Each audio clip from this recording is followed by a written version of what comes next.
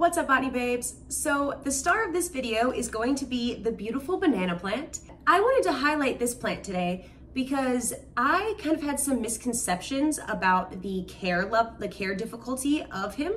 I really thought he was going to be really hard to take care of because in my mind, he's more of a tropical plant, and since I live in a desert, I thought it would be much harder to take care of than he really is. But my partner really encouraged me to get him and had a lot more, I think, confidence in my plant skills in the beginning than I personally did. But turns out he is so much easier to take care of than I thought. One of the few problems I've had with the banana plant are just that these bottom leaves tend to get cracked and kind of crispy. But I believe that this cracking that happens on the leaf is because of its position in my plant room. It's sitting in a spot where I always kind of have to walk in between it and bump against the leaves, and so I think that cracks and damages the leaves. But I don't think it's a big deal because in the wild, the plant deals with wind, animals, rain, all types of things that can really damage these bottom leaves. And I've seen pictures of banana plants in the wild, and the leaves do have these cracks in them. So I think it's perfectly fine for this plant to have these cracks. But one of the things that kind of gives me a little more worry is that they always get really crispy. And I'm not sure if the crisping of the bottom leaves is just a natural thing that the plant goes through. As it produces a new leaf, it gets rid of the bottom ones, so that way it can become more of a tree and really develop that stem. So I'm not sure if that is the reason why it's doing it, or if there is some type of nutrient deficiency. Because I've read online that sometimes this could be like a nitrogen deficiency or a sulfur deficiency, or maybe it needs to get repotted. But I'm really thinking that it is just because every time a new leaf comes up, it naturally then gets rid of the bottom ones. So this plant has been so easy for me to take care of in my house because I just have had to put it in front of a window and water it the same amount that I would water a monstera. So about once a week. And during the summer, I do check it more often to see how that soil's doing and see if it needs to be watered more. But it's really easy upkeep. And I think because of how many tropical plants I have in my house and in like one confined plant room, that does increase the overall humidity of the entire area. So that does contribute to the success in general of my tropical plants. I also have a swamp cooler, which if you're unfamiliar with that, swamp coolers just pump water into the air to cool things down rather than air conditioner, which takes water out of the air to cool it down. So the swamp cooler creates a very humid environment in my house, which of course my tropical plants love. But even before I lived in this house with the swamp cooler, this plant was doing really well without the humidity. It did have a lot of plants around it, but I haven't really had much issues with it because living in a desert, I have so much sunlight.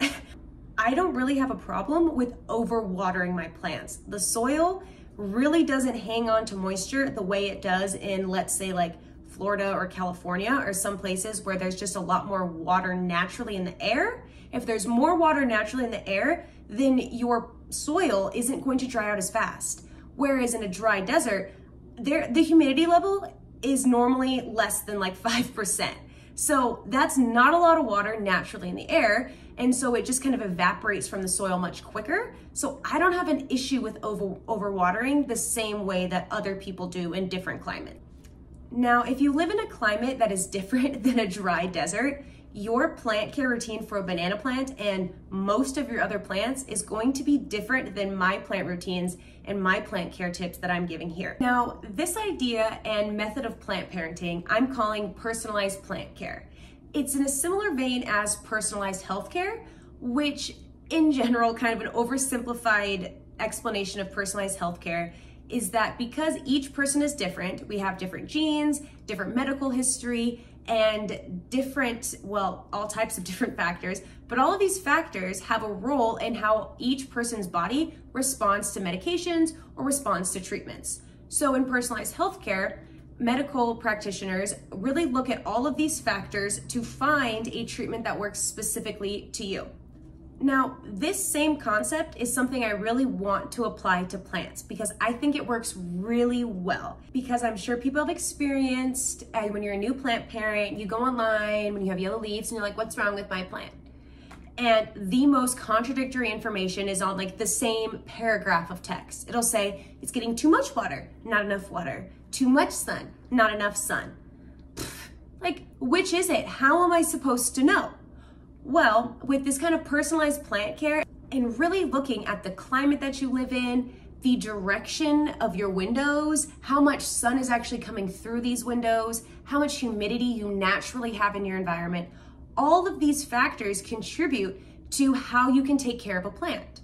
So if you would like to know more about this or would like to know more of like a personalized plant care for you specifically, please reach out and message me, follow me on Instagram and TikTok and message me there. And then maybe we can figure out how to come up with a personalized plant care specifically for you and your environment. And then once we figure that out, you can become a great plant parent and really develop that green thumb. Okay, enough about personalized plant care and back to our banana plant. So I've been told that eventually the banana plant will give me a grandbaby plant just like the snake plants do, and I cannot wait. It hasn't happened yet, but the day that it does, I will be posting it everywhere because I will be so excited. Now, I don't really expect him to ever give me an actual banana, but if he does, what a special treat. So I think that's gonna be about it for this video on the banana plant.